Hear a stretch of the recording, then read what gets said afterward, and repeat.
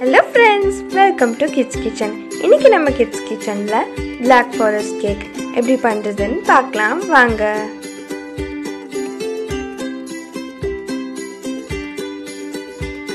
இந்த வீடியோல Black Forest cakeம் butter பேப்பரும் எப்படி பண்றதுன்னு பார்க்கலாம் வாங்க. இப்போதான் நம்மளோட சேனல் நீங்க ஃபர்ஸ்ட் டைம் பார்க்கறீங்கன்னா மறக்காம subscribe பண்ணுங்க. பக்கத்துல இருக்க bell பட்டனையும் கிளிக் பண்ணுங்க. பட்டர் பேப்பர் பண்றதுக்கு தேவையான பொருட்கள் 2 A4 ஷீட், ஒரு pencil, packing pan, refined oil, scissor.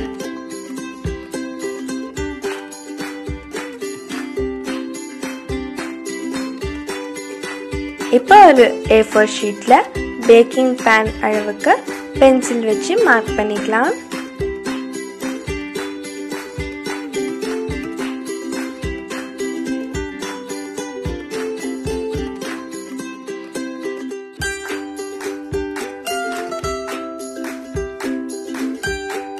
அவ்வளவுதான். இப்போ நம்ம இதை கட் பண்ணிடலாம்.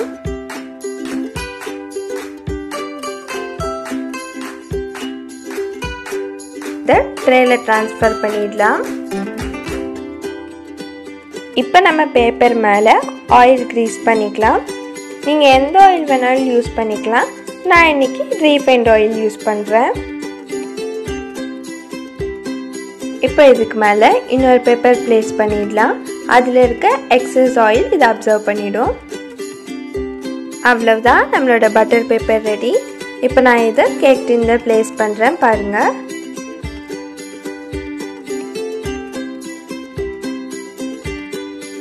அவ்வளவுதான், நம்மளோட ஈஸியான பட்டர் பேப்பர் ரெடி ஆயிடுச்சு.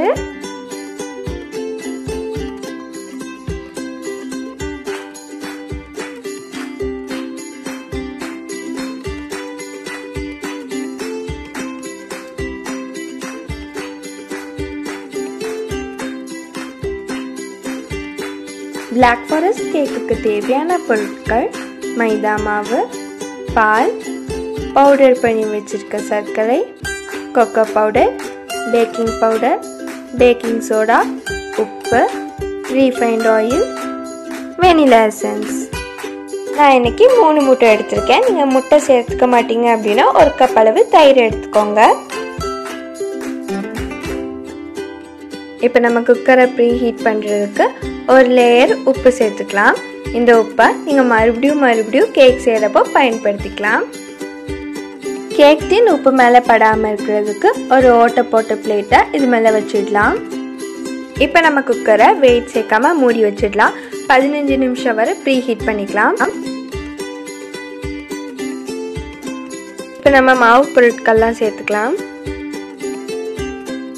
ஃபர்ஸ்ட் ஒரு மிக்சிங் பவுலில் 3 கப் அளவு மைதா மாவு சேர்த்துக்கலாம்.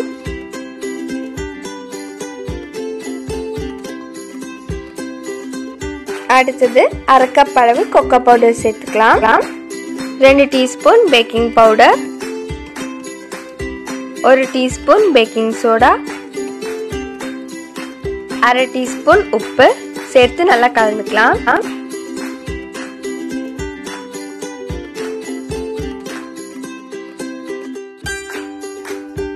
2 கப் அளவு பொடி பண்ணி வச்சிருக்க சர்க்கரை சேர்த்துக்கலாம்.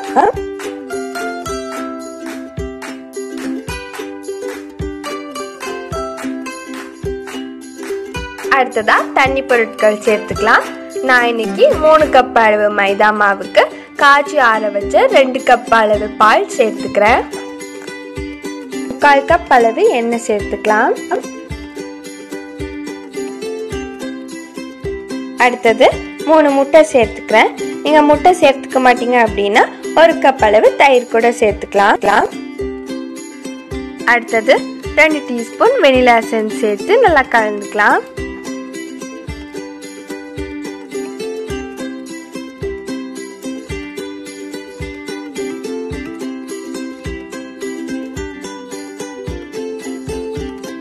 இப்ப நம்ம கட்டி எதுவும் இல்லாத மாதிரி நல்லா கலந்துக்கலாம்.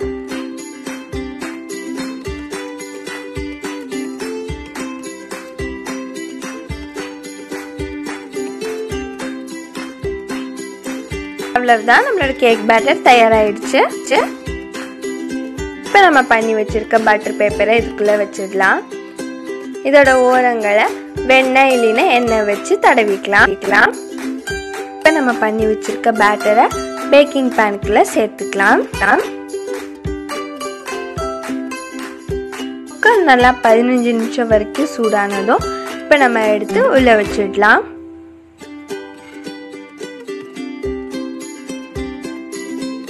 நல்லா வெந்து தயாராகி வர்றதுக்கு 30 to 35 நிமிஷம் ஆகும்.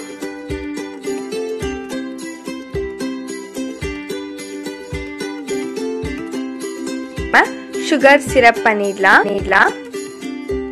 1/2 கப் அளவு சர்க்கரையும் 1/2 கப் அளவு தண்ணியும் சேர்த்து சுகர் சிரப் பண்ணிடலாம்.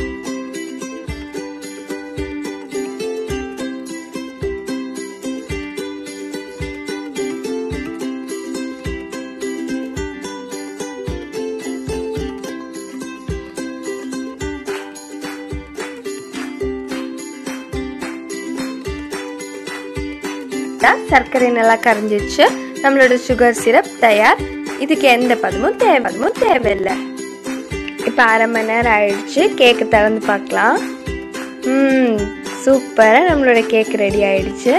இப்போ நான் ஒரு டூத் பிக் வச்சு குத்தி காட்டுறேன். பாருங்க, ஒட்டாம வந்திருக்கு.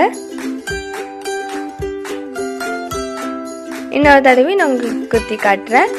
பாருங்க எவ்வளோ அழகா ஒட்டாம வந்திருக்குன்னு. எவ்வளோ ஸ்பாஞ்சியா நல்லா சூப்பரா வந்திருக்கு. இப்போ இதோட ஓரங்களை கத்தியை வச்சு எடுத்து விட்டுக்கலாம்.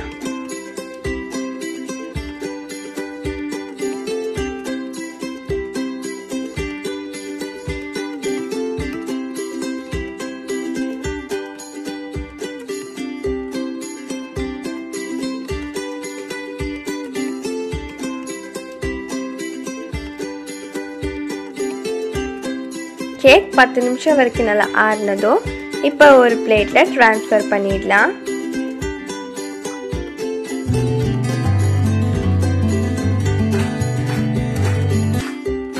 இப்போ நம்மளோட பட்டர் பேப்பரை ரிமூவ் பண்ணிடலாம்.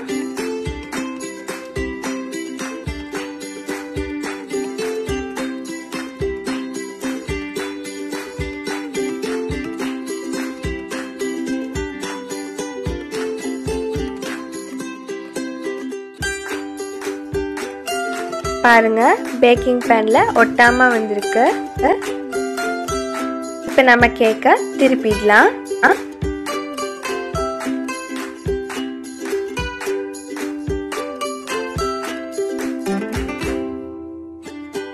நான் கேக்க ஒரு கட்டிங் போர்டுக்கு ட்ரான்ஸ்ஃபர் பண்ணிடுறேன். நான் இன்னைக்கு த்ரெட் வச்சு எப்படி ஈஸியா கட் பண்றதுன்னு காட்டுறேன். இப்போ ஒரு த்ரெட் எடுத்துட்டு சம அளவில் 2 பக்கமும் வச்சு கிராஸ் பண்ணி எடுத்தீங்கன்னா உங்களோட கேக் நேர் பாதியா நல்லா கட்டாயி வரும். பாருங்க, அழகா ஈவனா கட்டாயி வந்திருக்கு.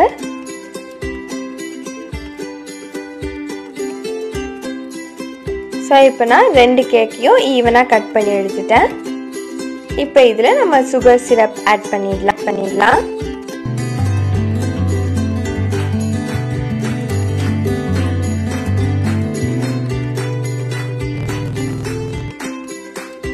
பாருங்க, நம்மளோட கேக் டின்ல நம்ம பண்ணி வச்சிருக்க பட்டர் பேப்பரை திருப்பி வச்சுட்டு இதுல நம்ம 3வது பேட்ச் ஊத்தி இப்ப நம்ம வேக வச்சிடலாம்.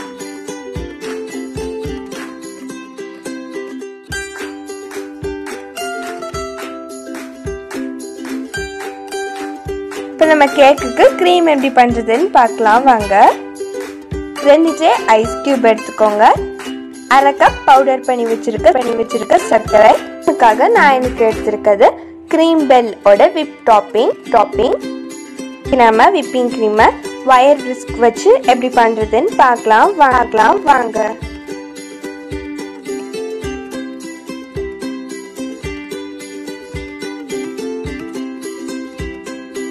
பிங்க் கிரீமோட லிங்கை டிஸ்கிரிப்ஷன் பாக்ஸ்ல கொடுக்குறேன். உங்களுக்கு தேவைப்பட்டா போய் செக் பண்ணிக்கோங்க.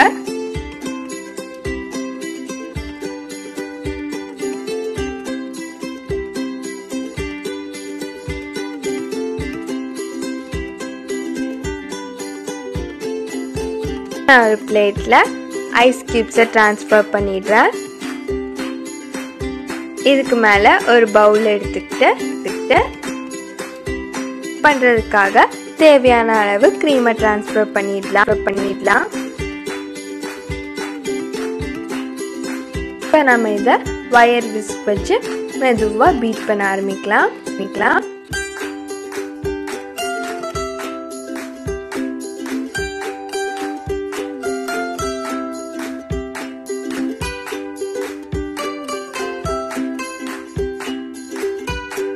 பண்ணிட்டு இருக்க 10 நிமிஷம் கழிச்சு பார்த்தீங்கன்னா நல்லா க்ரீமியா வந்துடும்.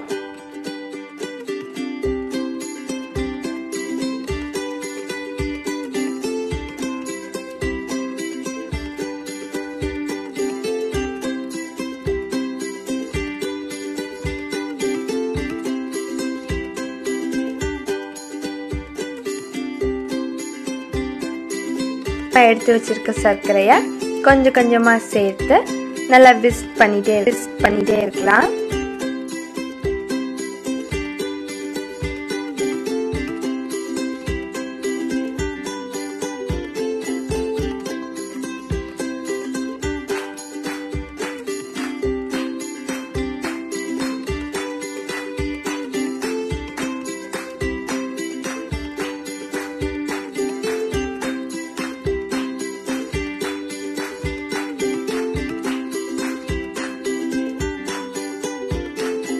நம்மளுக்கு க்ரீம் தயாராகிடுச்சு. பாருங்க எவ்வளோ ஸ்டிஃபாக தயாராகிருக்குன்னு.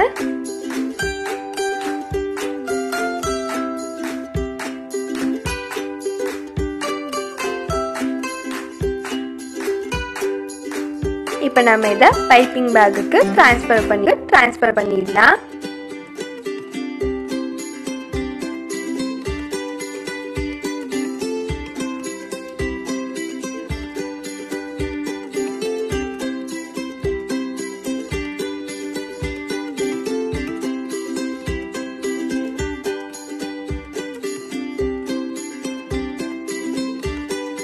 க்ரீம் எவ்வளோ ஸ்டிஃபாக வருதுன்னு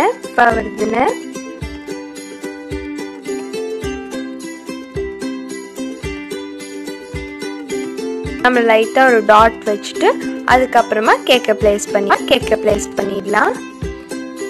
விப்பிங் க்ரீம் வச்சு நல்லா ஸ்ப்ரெட் பண்ணிக்கலாம். நான் இன்னைக்கு 4 லேயர் வச்சு காட்டுறேன்.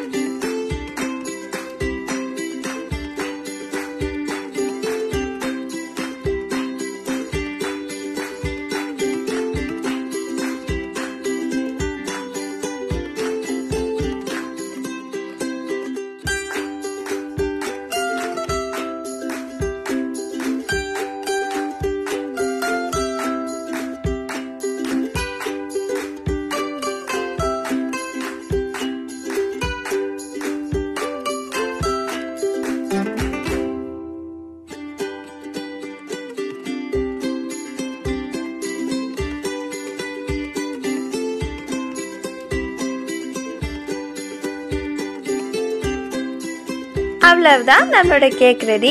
நான் இன்னைக்கு சாக்லேட் வச்சு ரெடி பண்ண போறேன்.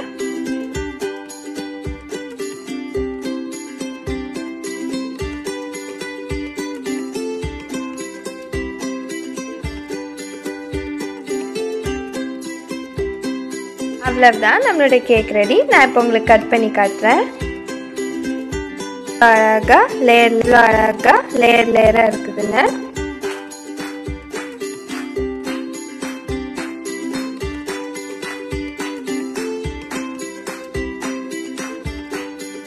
அவ்வளவுதான், நம்மளோட சுவையான பிளாக் ஃபாரஸ்ட் கேக் தயார். இந்த வீடியோ உங்களுக்கு பிடிச்சிருந்தா கிட்ஸ் கிச்சனுக்கு லைக் பண்ணுங்க, ஷேர் பண்ணுங்க, கமெண்ட் பண்ணுங்க, சப்ஸ்கிரைப் பண்ணுங்க, பக்கத்தில் இருக்க பெல் பட்டனையும் கிளிக் பண்ணுங்க. தேங்க்ஸ் ஃபார் வாட்சிங்.